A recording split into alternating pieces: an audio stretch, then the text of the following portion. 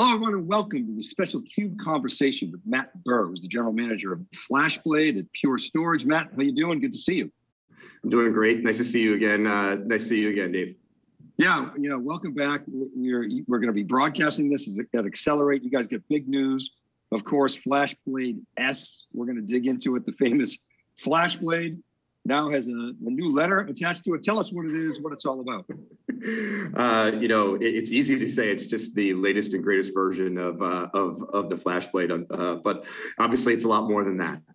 We've had a lot of success with FlashBlade kind of across the board, in particular with Meta and their research supercluster, which is one of the largest AI superclusters in the world. But it's not enough to just build on the thing that you had, right? So with the FlashBlade S, we've increased modularity. We've done things like, building co-design software and hardware and leveraging that into something that increases or actually doubles density, performance, power efficiency. On top of that, you can scale independently storage, networking, and compute, which is a pretty big deal because it gives you more flexibility, gives you a little more granularity around performance or capacity, depending on which direction you want to go.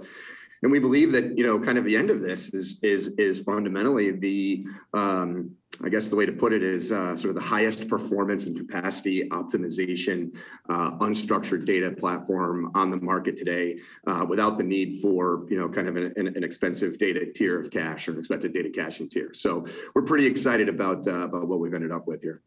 Yeah, so I think sometimes people forget, about how much core engineering Meta does. Facebook, you go on Facebook and play around and post things, but yeah, their back-end cloud is just amazing. So talk a little bit more about the problem targets for FlashBlade. I mean, it's pretty wide scope, and we're going to get into that, but what's the core of that?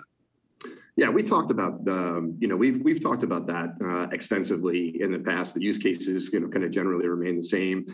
I know we'll probably explore this a little bit more deeply, but, really what we're talking about here is performance and scalability. We have written essentially an unlimited metadata software level, which gives us the ability to expand, we're already starting to think about computing in exabyte scale.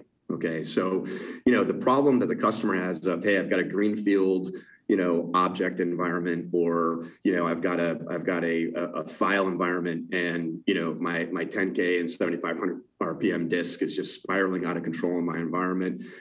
It's an environmental problem. It's a management problem.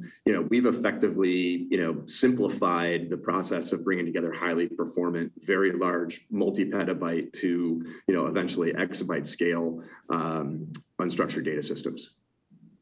So people are obviously trying to inject machine intelligence, AI, ML into applications, bring data into applications, bringing those worlds closer together. Analytics is obviously exploding. You see some other things happening in the news, ransomware, protection and the like. Yeah. Where does FlashBlade fit in terms of FlashBlade S in terms of some of these new use cases? All those things. We're only going wider and broader. So, we've talked in the past about having a horizontal approach to this market. The unstructured data market has often had vertical specificity. You can see successful infrastructure companies in oil and gas that may not play in media and entertainment, where you see, successful companies that play in media and entertainment but don't play well in financial services, for example.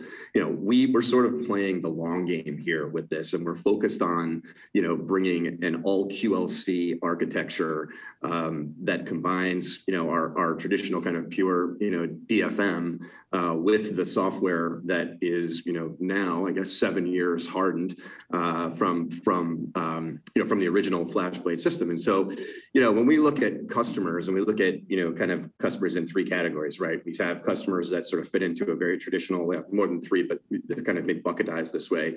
Customers that fit into kind of this EDA, HPC space. Then you have that sort of data protection, which I believe kind of ransomware falls under that as well. You know, the world has changed, right? So customers want their data back faster. Rapid restore is a real thing, right? We have customers that come to us and say, anybody can back up my data, but if I want to get something back fast, and I mean in less than a week or a couple of days, what do I do? So we can solve that problem.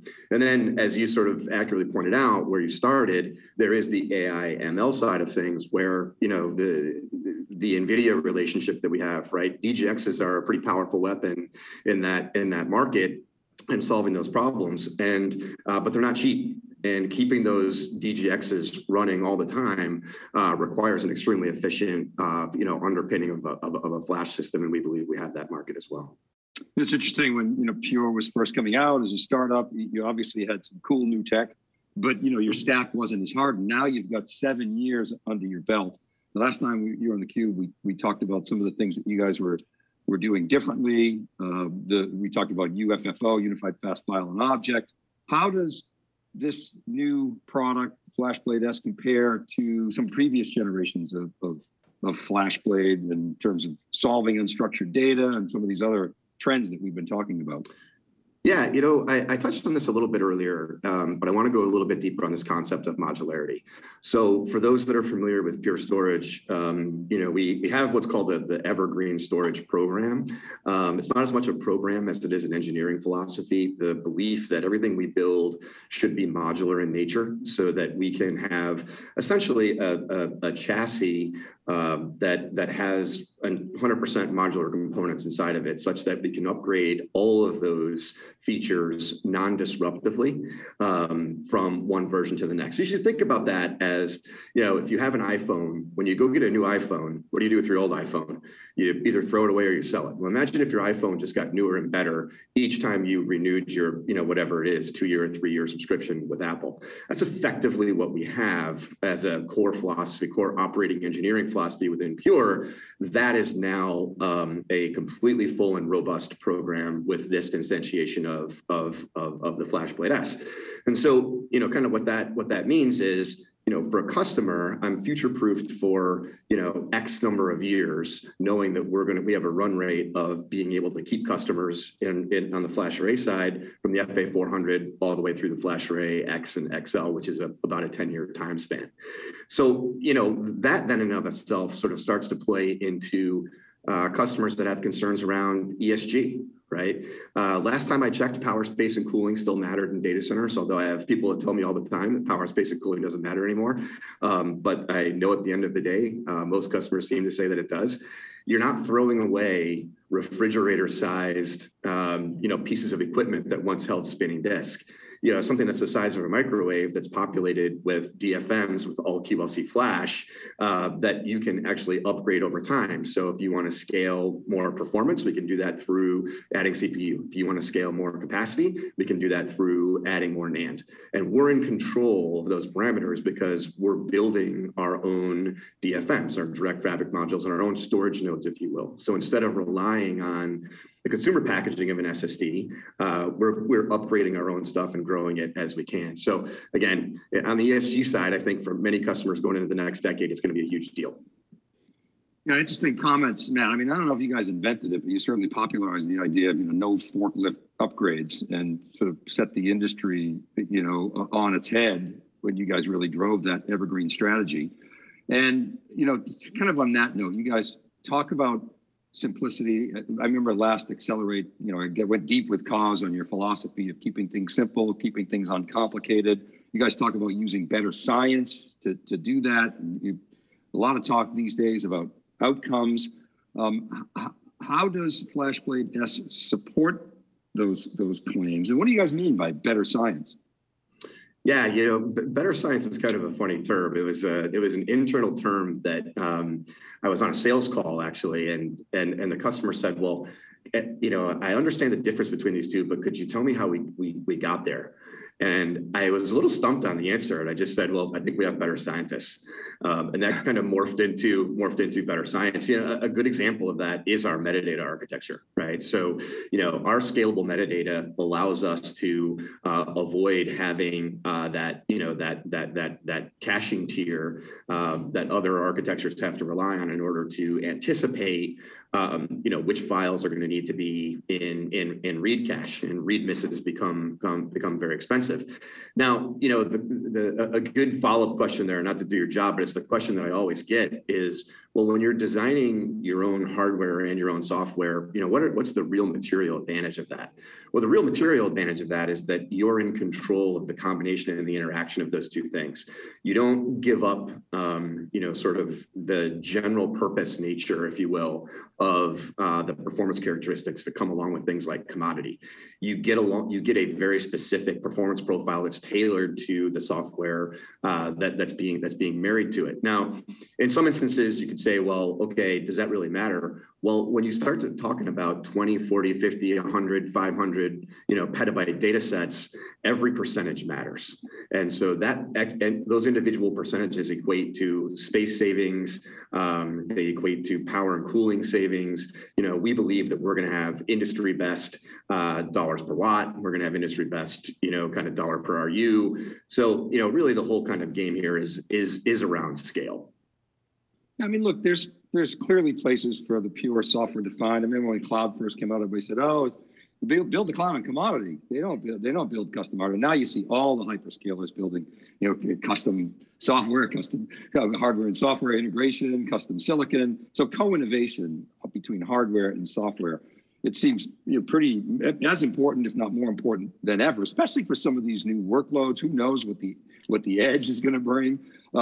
What's the downside of not having that philosophy in your view? Is it just you can't scale to the degree that you want? You can't support the new workloads, performance? What should customers be thinking about there?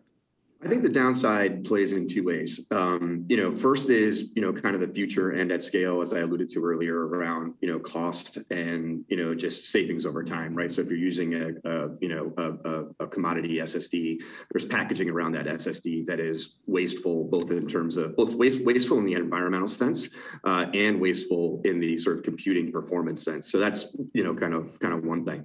But on the second side is it's easier for us to control the controllables around reliability when you can eliminate the number of things that actually sit in that workflow. And by workflow, I mean when a write is acknowledged from a host and it gets down to the media, the more control you have over that, the more reliability you have over that piece. Yeah, and we talked about ESG earlier. I know you guys, I'm going to talk a little bit about more news from Accelerate with NVIDIA. I mean, you've certainly heard Jensen talk about the wasted CPU cycles in the data center. I mean, I think he's forecast that 25 to 30% of the cycles are wasted on doing things like storage offload or certainly networking and security. So now it sort of confirms your ESG thought. We can do things more efficiently, but as it relates to NVIDIA and some of the news around ARIS, what is the AIRI? What's that stand for? What's the high level overview of ARI? So the ARI has been really successful for both us and NVIDIA. It's a really great partnership.